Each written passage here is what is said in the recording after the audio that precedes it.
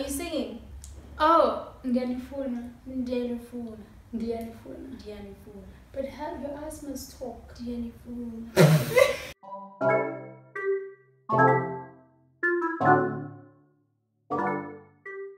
Hey everyone, welcome to the Better Things Studio. Today is a special one. I have Shubi here with me, my confidant, my bestie, my sister, my, do you know what he said to me, my, ooh, what a nab, my, let's go drink, my, all these things. And she's here today to do a DIY with us.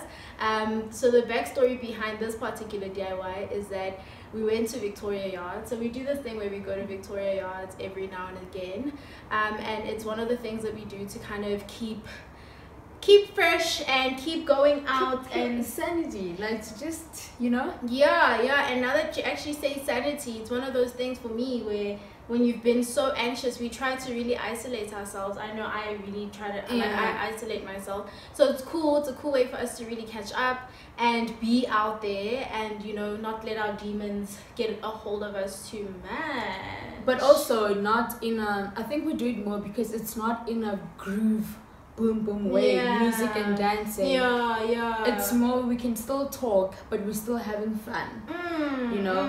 And it's needed to do such things once in a while because the demons can keep you in the house forever, man. It's rough, actually. And I also feel like in light of, like, now that it's Mental Health Awareness Month, it's very important to, like, talk about these things with your people. Like the way you feel, and, you know, when you're feeling like you can't handle things. I know a lot of times we don't say anything because we feel like people really don't get where we'd be coming from. So I think it's very important to be able to have these conversations, especially with the people closest to you, and just be open about how you're feeling.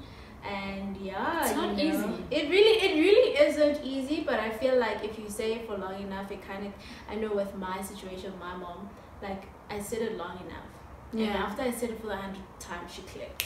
Then like, oh, okay, you're not okay. And it's like, yes, I'm not okay. And then we work through it. So I think don't give up on yourself. And talk. Even if you're talking to a friend, a cousin, someone you trust, just talk, because don't die alone, don't die in the fire, don't burn yourself, you know. So yeah, that's what that is us. And I'm getting a semicolon tattoo tomorrow. She's joining the gang. Joining the gang.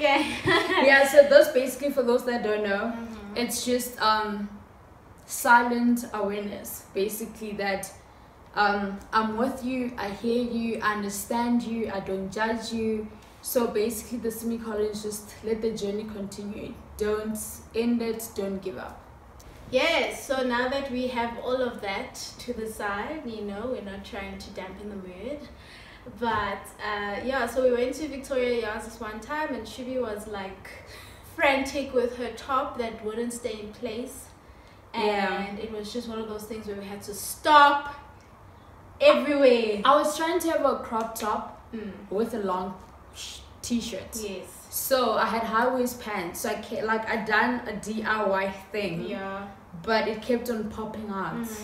So that maybe took, literally, if you counted every moment, maybe took 45 minutes of us stopping and fixing it. And then when I took pictures of her, she was like, I need to fix it. So it's like, okay, girl, we're going to help you. We're going to fix this top, and that is what we're going to be doing today. I'm going to talk Shubi through how to fix her top, and she's going to do a good job at it, hopefully. Yes, guys, and I'm extra, so I had 2 outfits. I had changes. Oh, yes. Because I am extra like that. You need to recognize the princess of DIY. Exactly. We have a princess of DIY here, but let us not keep you. Let us go straight into it. I'm going to leave my details at the end of this video, and I'll leave Shubi's as well because she will pay us another visit, hopefully very soon. And just like that, let's get to the video. And guys, do not forget, be well, and do not fret, and speak about the problems that you're going through. Speak about how you're feeling. It will help you in the long run. Subscribe. Yes, please subscribe. Please. Okay, so what you're going to need is something to do your markings. Yes, and then, okay, show it here. Here. yes, your markings. And then you need a pair of scissors because you're going to do some cutting. There you go. And then obviously you're going to also need a measuring tape. This is so you can measure how short your crop top needs to be. And yeah, so you're going to use this to measure, or you can actually use a crop top that you already have to kind of make a marking of where you're going to cut. Okay, so you can actually speak to me while you're doing this because... Alrighty, yes. So I'm going to use the measuring tape. Yes, just show the people on the camera. So yeah. I'm going to use the measuring tape. Yes. So because I don't want it too short, and also I don't want my boobs to be too pointy and to look awkward because I hardly wear a bra.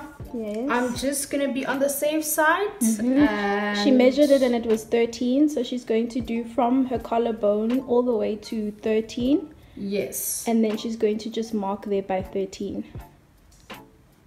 There we go. Okay. And then what she's going to do, you're going to remove that. You're going to take a pair of scissors and you're going to go on the bottom of your top and you're going to mark the middle. So what's the middle of the top? Middle of the top. Yeah, it's from there. So yeah, you're going to cut. You're going to cut basically from there to there.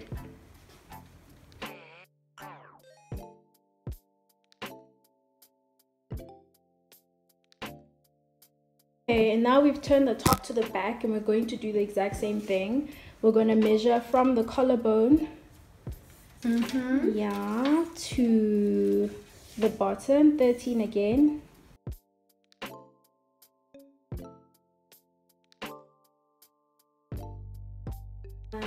Okay, so now what you're going to do is you're not going to do what you did to the front. You're going to do something different.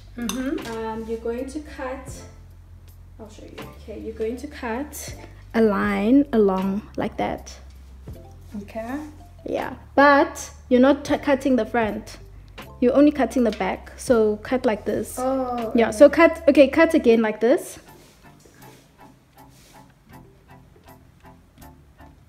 Okay. This is the only tricky thing, to make sure that your back and front aren't mixed when you start cutting, or else you're going to cut both of them. And then it's Does it have to be straight? No, it doesn't. Because, well, doesn't have to be straight. I'm becoming a DIY princess. Just do it as From a DIY queen. princess. From a queen to a princess. to a whole princess.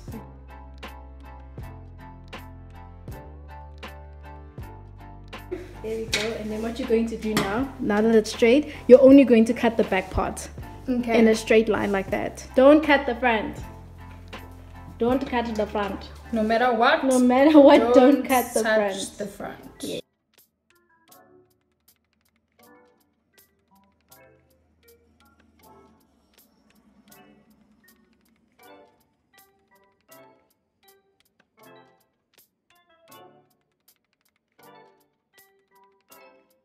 And then what you're going to do is exactly the same thing from the other side.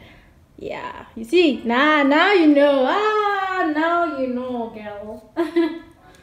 From a DIY queen to a princess. You know, okay, no, but a princess is still cute. It's still cute, you know. Try to be as neat as you can.